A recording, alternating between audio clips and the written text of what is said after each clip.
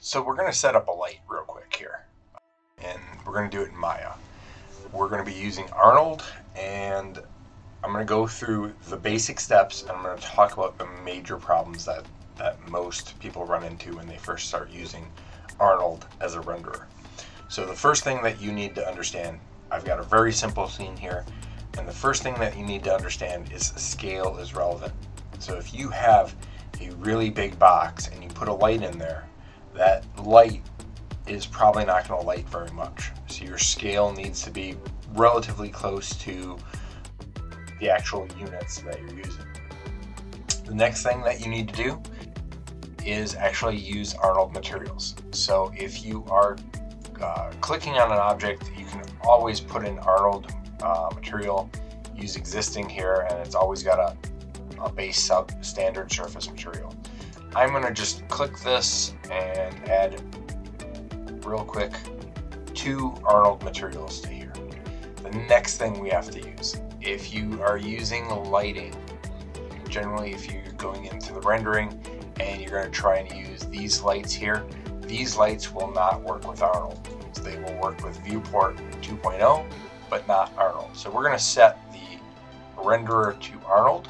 It's going to pop up this window. We don't need it. We can set it down here.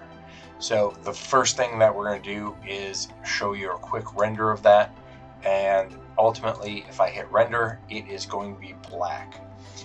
And this is because the simple fact that there is no light in the scene, and Arnold requires lights to actually see stuff. So we have to basically create a light. You can go here, Arnold, lights, and I'm going to put in an area light. So the area light will put it in the center, and you'll see I'm just going to kind of move it and shape it accordingly. So I'm just going to kind of face it like this and face it like that. And I'm going to hit render again, and you'll notice again it is a black scene. And this is because there is not enough light in the scene to basically work with it. We're going to go into the Arnold attributes of that light, and you're going to notice there's 2 categories here, intensity and exposure.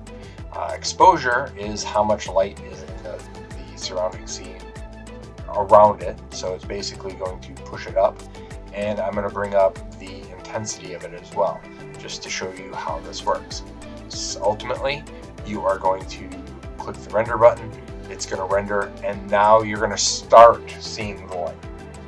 So that's how you get the Arnold renderer to work. The big issues are that you're not using Arnold Materials, that you're not using Arnold lights, and that you're not giving it enough intensity and exposure in the scene to basically make things work. Also, again, scale makes a huge difference. So if I put a light in here and that scale is, we'll say, 6 times this size, that light will not light up nearly enough of that scene. So you'll have to either make the light bigger or put more exposure and intensity in the scene. And that is how you get an Arnold light to work.